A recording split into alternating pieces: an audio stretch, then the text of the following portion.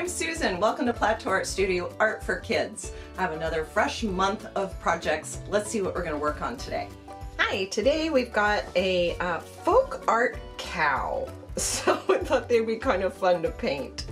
You know, the fall, trying to find little fun projects to do of animals, and I love cows. So here we have folk art cow. And folk art is actually not just painting, but can be made of, you can use wood, cloth, paint, clay, metal to make folk art, and it's just decorative. So anyway, Warren Kimball is one of my favorite folk artists, and I think if you have had all my projects, I have mentioned him before. And if you've got one of my little packages, my art kits, you'll have a little mini bio on him. And so this is what we're going to paint today, and we're going to use watercolors. So let's get started with that. And I have already outlined my cow in like a black pencil so that it shows up better for you. And I want you to draw your own black spots. So you can take the time and put me on pause and design your own cow with the black spots, where the black spots are going to go. You can use a black pencil or just a regular lead pencil to draw that with, of where you're going to paint in the black. Okay, so just revisit me and I'm going to continue. So you just revisit me as soon as you have all your spotted cow drawn in. And all right, so I'm going to start with, I think, the sky. And again, don't forget that if you are using, I have just these simple little ones that I use for the kids, this kind of watercolors. So I decide to use the same thing so you can actually see what I'm doing. And don't forget, they're dry little cakes, so you do need to load up your water and swirl until you get enough paint. So that takes a little patience. So do the best you can, and don't forget to use enough water. So I'm going to go ahead and put this on there and add some water. Remember, with watercolor, you can add water and keep painting with that paint. Right?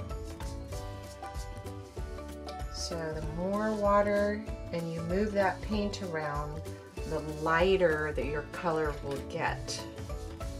So if you want more color, you can add more color.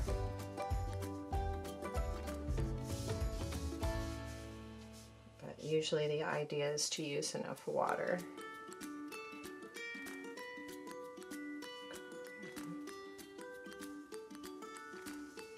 Actually, I'm going to paint right over his tail, this part, because it's just a line. And then this part I'll leave blank, the hair on his tail. And we'll pull that color over. I have a pretty nice brush here that holds a lot of water in the well of the brush, and it comes to a really nice tip. So I'm able to get in to little tiny areas and big areas with this brush.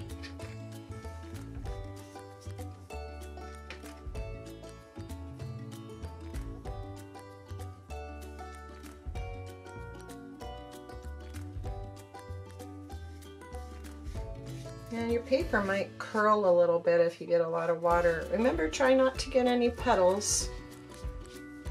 If you get too much water, just keep painting with it, or you can pick some of that water up.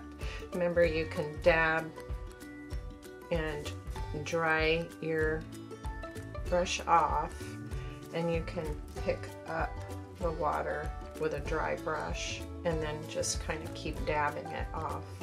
So that's one way to control any unwanted puddles.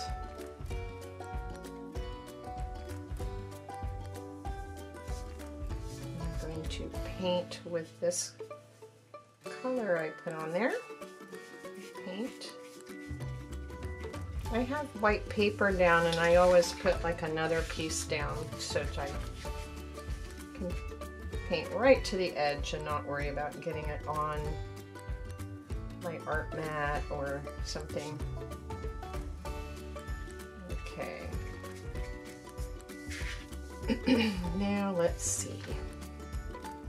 I'm gonna go right up to his back, around his little ear. There, maybe it's a girl, I don't know. Okay, so now there is a spot right here underneath the cow, in between the cow and the field, that's blue. So I want to make sure I get that blue.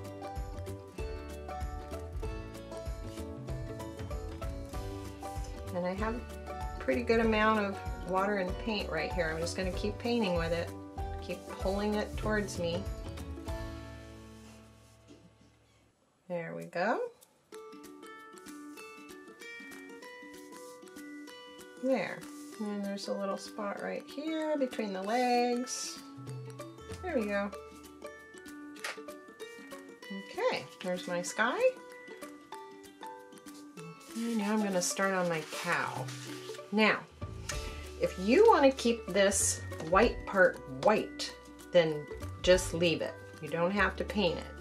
But on my sample, I kind of made this really pale, real pale peach. And I thought that was kind of pretty. So if you want to do that, I took a little bit of kind of a yellowy orange and a little orange, or even brown. Brown works. You can just use a little brown. Wash your brush and get some white.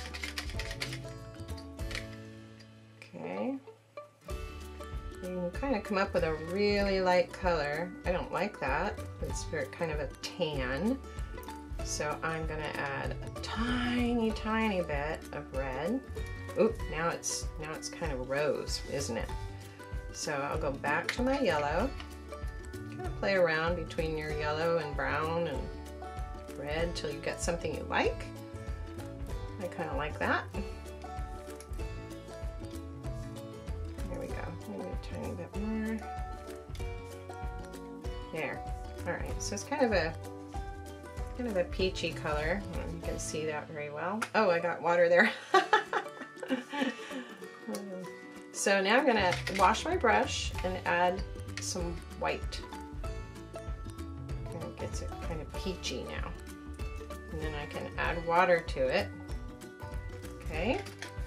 So now I'm gonna go ahead, anywhere that I'm not gonna put black, I'm gonna use this really light peach color, and I'm going to use a lot of water to paint with because I want it really light. Maybe you want a pink cow, pink and black, I don't know. It's your artwork, you decide. But I can keep painting with that, alright? Just keep using a little bit of water.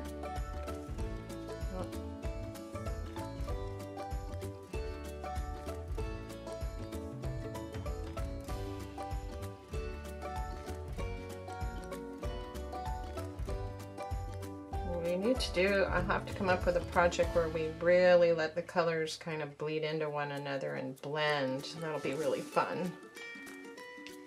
This is very controlled.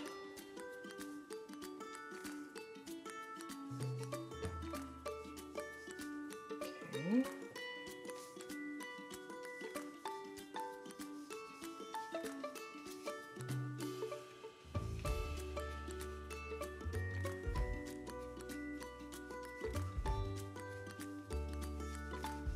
Alright, almost done. And we'll do the base there.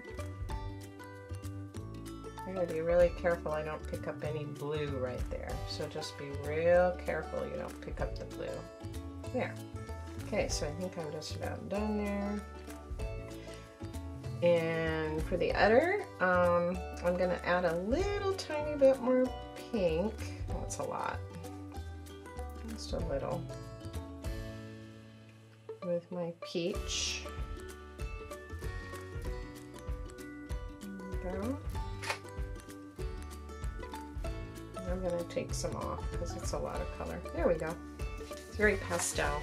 Now, again, if I'm going too fast, put it on pause.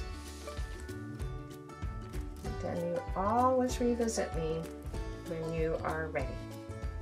Okay, so now we're going to start with, we'll finally do the black.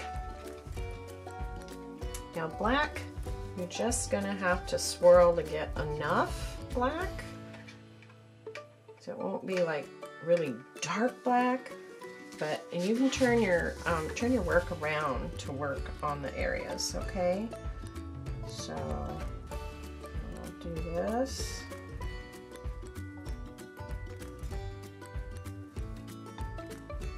And it's kind of the same concept of what we were been doing, but I'm going to use more paint on this part. I don't want to thin it down too much because I want a dark color.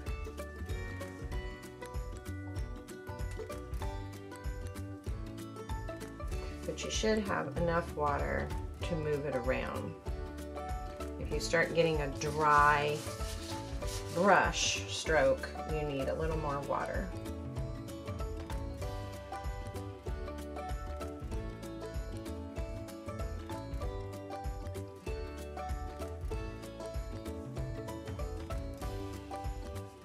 I had a little tiny puddle there that I pulled over that paint. And I'll go around his ear. I'll put a little pink, leave a little tiny white area for his ear. And since I had mixed that kind of pink fleshy color, I can put that in his ear. There we go.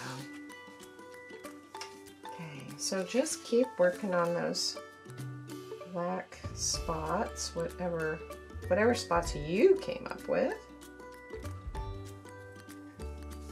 You can always download them on my email site.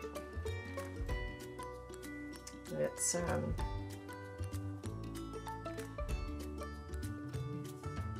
give you the site. It's a PAS Plateau Art Studio. PAS at paskitsforkids@gmail.com. Would love to see, and then I can post them on my website, what you've done with your cow. It would be really fun to see. I'd love to see your work. All right.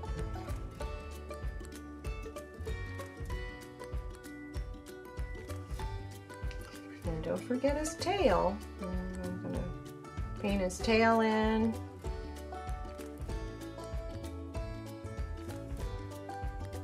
There we go. Almost done. A lot of folk art has little, like a tree or a little barn way off in the distance, which would be in the background. We've talked about depth and foreground, background. The cow is definitely in the foreground.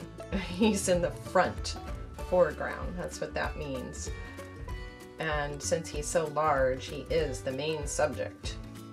If you wanted to draw or paint a small, tiny little barn and tree in the background, it'd be like way off in the distance in the field. That would be in the background. And that would also create what we call depth. Something small in the background.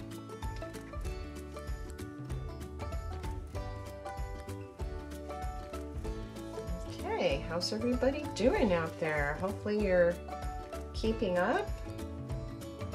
Don't ever feel like I'm going too fast, just put me on paused to finish what you're doing. Everybody works at a different pace. Everybody does. And everybody has different skills. So if you're just starting out, just do the best you can and have fun with it. That's what it's about is exploring the colors and how the paint moves and how to paint with watercolors. They can get really runny if you use too much water, which sometimes is really fun to let if you experiment on a separate piece of paper, you can, there's my cow. Now I'm gonna just use a tiny bit of paint that's on my brush to do his hoofs here. There we go, there we go. It looks like I got a little bit of black paint in his eye, so I can dry my brush and take that off. Okay, so now I'm going to do the field, and I really like this light color green. I think it's kind of a little happier than a dark green. So I'm going to swirl my paint, get enough water in there. Be patient for that color. All right, there we go. I really like this one, my favorite greens. I call it apple green because it reminds me of the bright apple green color of a Granny Smith apple.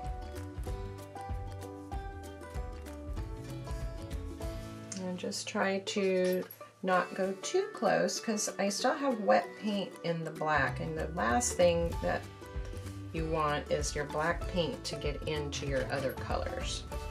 So stay away from that and just go around it. You can leave a tiny little white edge if you want. There's no problem in doing that.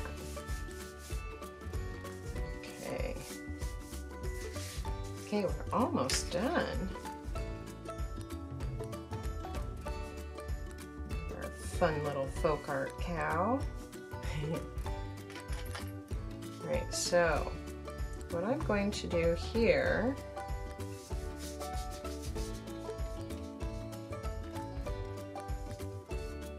is I'm going to add some other colors now. I have this really nice green, and a field isn't all just one color green.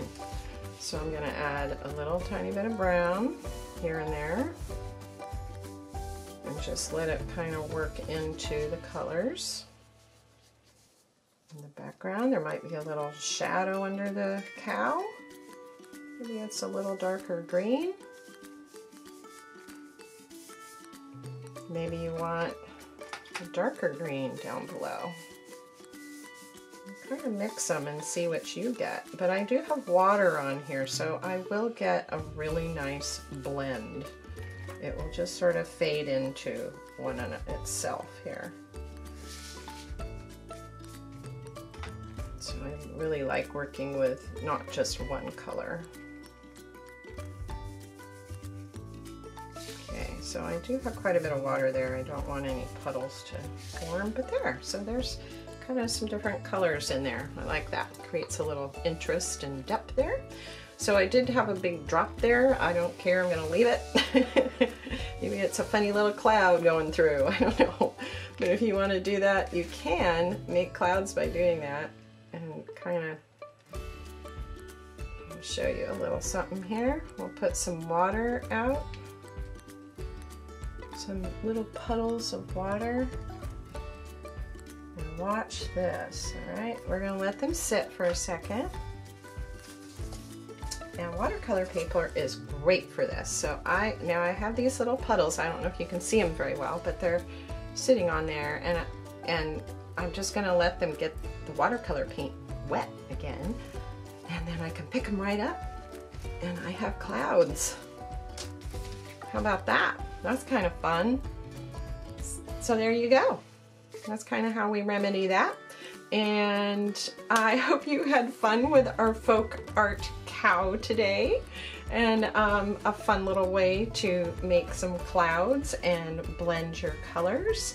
And I will see you next time. So stay safe and healthy, and I can't wait to tune in next time and we'll have another fall project, okay?